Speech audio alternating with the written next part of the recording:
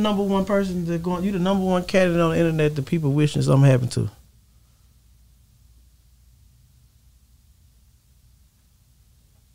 Everybody wake up and they see his name every day, and the day that something happened to him, then they go celebrate it because you put yourself in this situation. Yeah, we on Boss Talk 101. Yeah, we gonna talk. What is the? Do you feel like from your standpoint, the Dallas motion, as far as the culture go?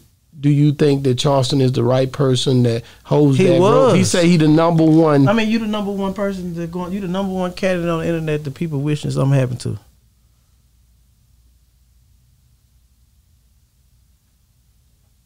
Everybody wake up and they see his name every day, and the day that something happened to him, then they go celebrate it because you put yourself in this situation. And I watch a person around me not knowing to do the same thing, to make themselves the bad guy. And nothing good come out the bad guy. You know what I'm saying? Wow. I was the bad guy when Mo3 died. Yeah, I remember. I started watching Charleston and said, I don't want to be that guy. So he made you not even want to be that guy. Uh-huh. Because I was broke. I was going to a strip club every week with him. Was he paying for your way in, or did he have money? How was y'all making? I buy the drinks. Even when you didn't have a lot? Bottles and everything up for everybody around. Because I knew my mission was to get everybody to stay relevant.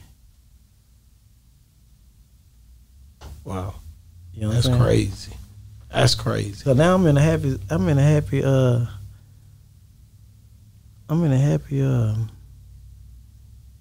in my life. You know what I'm saying? Hey, it's crazy, but I can tell too.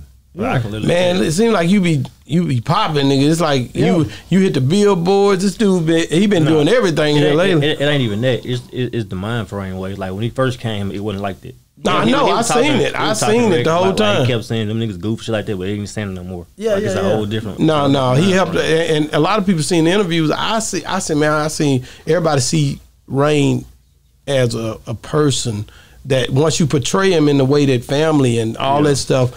You can't deny the way his heart is toward the people that he dealing with. And I think that was the most powerful thing for me when I was dealing with you. I was trying to create that same thing with him, to be real with you. Because I know already that they need to see every aspect of who we are. But, I mean, at the end of the day, but you not on there ranting about everybody every day on all these. I ain't even tripping about them niggas. Because at the end of the day, I got my mind made up that, they'll never be bigger than Mo3. So, my partner died on top. He a legend out here. He will be named the album Legend. Oh, yeah? Yeah. That's crazy. Yeah. This is his last album? No, I got 3 more. Oh. So, at Mo3, like I said, every time I talk to you and just hear some of the things that you guys was able to do, have you seen anybody with that electricity, that and that fire in the studio since Mo3 passed? Nah, it ain't that. It just nigga gotta want it. Person gotta want it. But they can't go in there and do what that man did. Nah, you ain't gotta do what he did. You just gotta want it. Put it like this: a person is so talented as him. Right now, young boy don't make the best songs. Right? Right. He put out the most music. I think he dropped like 7 albums this year. Put out the most music. So it ain't about the talent, it's about the business, how far you push yourself to get to the top. I agree with that 100%. I gotta tell you, I agree with that 100%.